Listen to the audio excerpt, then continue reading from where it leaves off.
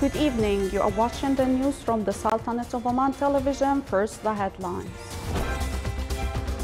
His Highness Sayyid Haytham bin Tariq Al Saeed confirms that approving Gulf cultural strategy comes to achieve desired cultural renaissance and to inaugurate the new phase of Gulf cultural work. The Ministry of Interior completes its preparations to conduct the Shura Council membership elections for the 9th term. And Turkey's Defense Ministry says that the Turkish forces have taken control of the Syrian border town of Ras Al Ain.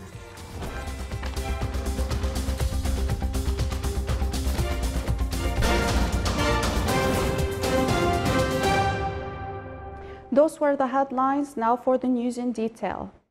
His Majesty Sultan Qaboos sent a cable of condolences to His Excellency President Ismail Omar Gila of Djibouti on the death of his brother Saad Omar Gila. His Highness Sayyid Haytham bin Tariq Al Saeed, Minister of Heritage and Culture, confirmed that the approval of culture ministries of the GCC countries for its cultural strategy came to achieve the desired cultural renaissance and to inaugurate the new phase of the Gulf cultural work for better future for countries and people of the region. In a statement to Oman News Agency and the Sultanate of Oman television, His Highness pointed out that the new strategy, which will be implemented starting next year, came as a result of a reformulation of the past cultural strategies, which was approved by Their Majesties and Highnesses, the leaders of the GCC countries in 2018, according to the developments of the Gulf society's culture and economic and technological changes during the past 10 years. And on approving Muscat as a permanent center of interest for Arabic translation and Arabization, His Highness confirmed that the center will be an additional cultural brick incubated in Muscat and will form a real addition to Gulf and Arab institutions in serving the Arabic language. His Highness added that the budget of establishing and operating the center was approved and the bodies concerned will carry on with the preparations of its establishment soon. The 23rd meeting of the Ministers of Culture in GCC countries, which was hosted by the Sultanate on Thursday, approved the Joint Cultural Strategy 2020-2030. The Ministry of Interior completed its preparations to conduct Shura Council membership elections for the 9th term, due to be held on the 27th of October. These preparations included the implementation of remote voting for the first time for Omani voters who are outside the Sultanate, which is due to be held on the 19th of October. According to Oman News Agency, the Ministry of Interior stressed that all election committees in the 61 wilayas of the Sultanate, including organization and voting committees, in addition to technical support teams, are ready to implement the election process in a streamlined way and the election atmosphere that achieves success and targeted goals for this process.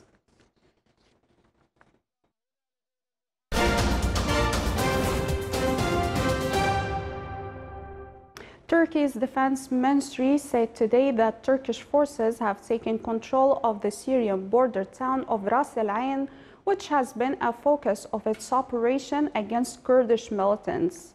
But an official of the Kurdish-led Syrian Democratic Forces said that Ras Al Ain is still resisting and clashes are ongoing. The Britain-based Syrian Observatory for Human Rights also reported that the town had yet to be completely taken. Ras Al Ain and Tel Abyad have been the primary focus of Turkey's offensive launched on Wednesday against the Kurdish-led Syrian Democratic Forces.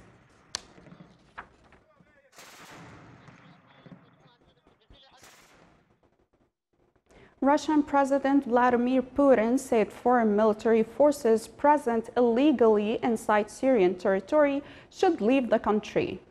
In the interview prior to his visit to Saudi Arabia and United Arab Emirates, Putin said that the Russian army would withdraw from Syria if its government decides so. Putin said if a future legitimate Syrian government says that they won't need the presence of the Russian army anymore, it will apply for the Russian Federation as well. Prior to his visit to Saudi Arabia on October 14th and the United Arab Emirates on the 15th, Putin emphasized the importance of bilateral relations with both countries. Syria must be freed from foreign military presence by Putin.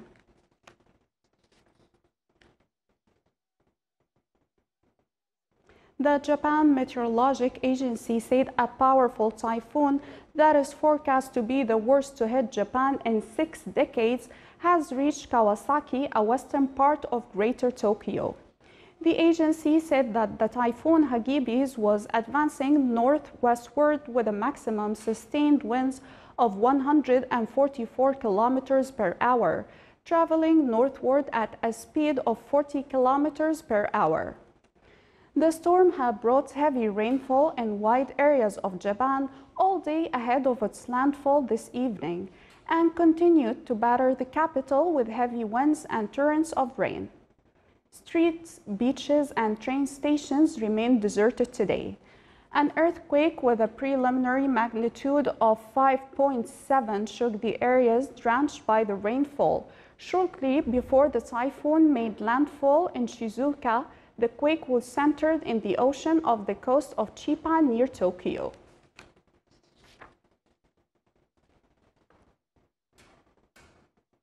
China and the United States concluded their latest round of high-level economic and trade consultations in Washington, D.C.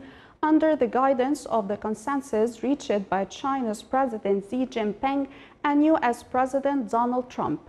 The two negotiation teams conducted candid, efficient, and constructive discussions on economic and trade issues of mutual concern and made substantial progress in areas including agriculture, intellectual property rights protection, exchange rates, financial services, trade cooperation, technology transfers, and dispute settlement. The two sides also discussed arrangement for future talks. Kristalina Georgieva, the new managing director of the International Monetary Fund, said earlier this week that the trade tensions are taking a toll on global growth. She estimated that the cumulative effect of the trade conflicts could mean a loss of around $700 billion for the global economy by next year.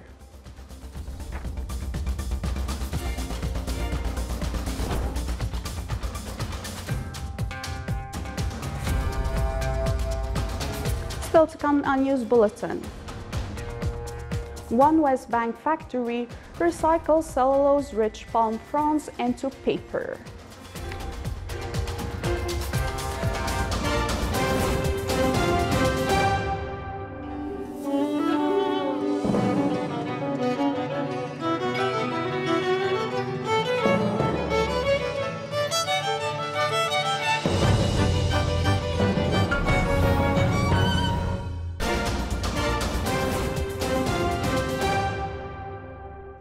Welcome back to the news from the Sultanate of Oman television. A report issued by Central Bank of Oman pointed out that the financing by Islamic banks reached around 3.7 billion Omani riyals. The report said that the total deposits at Islamic banks and windows reached 3.4 billion riyals in July this year, with an increase by 300 million Omani riyals compared to the same period last year. In a reflection to these developments, the total assets of all banks amounted to 4.7 million Omani riyals, as to increase its share from the assets of the banking sector to more than 13%.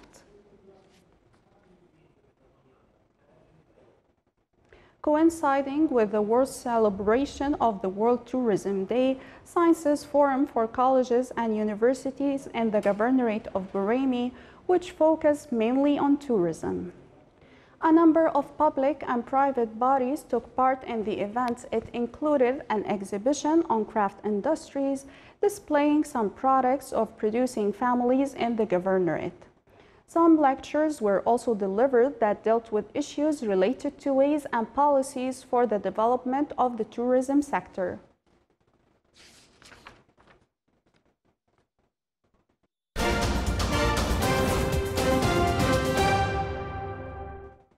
Palestinians working in palm tree farms in the West Bank city of Jericho are forced to inhale the ashes of burning palm fronds every day, but one recycling factory is working to eliminate this health risk.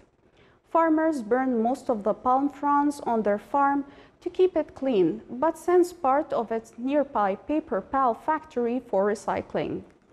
The factory, established in 2018, is collecting nearly 35% of the total amount of palm fronds left out by the farmers in the city. The Japanese government offered more than $384,000 to fund the factory, which produces high-quality and eco-friendly toilet paper from palm fronds. The date business supports nearly 4,500 Palestinians and the Jordan Valley region, of whom 1,500 are women. Palm farms stretch over the area of more than 5,000 acres in Jericho and the Jordan Valley, with a production reaching 10,000 tons per year.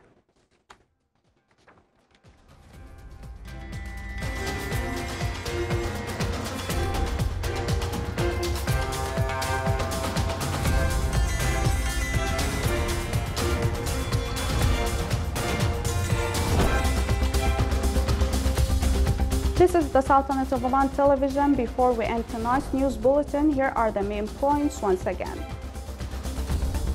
His Highness Sayyid Haytham bin Tariq Al Saeed confirms that the approving Gulf cultural strategy comes to achieve desired cultural renaissance and to inaugurate the new phase of Gulf cultural work. The Ministry of Interior completes its preparations to conduct the Shura Council membership elections for the 9th term. And Turkey's Defense Ministry says that the Turkish forces have taken control of the Syrian border town of Ras Al Ain. With that, we come to the end of tonight's news bulletin. From all of us here at the newsroom and the studios, thank you for watching and have a good night.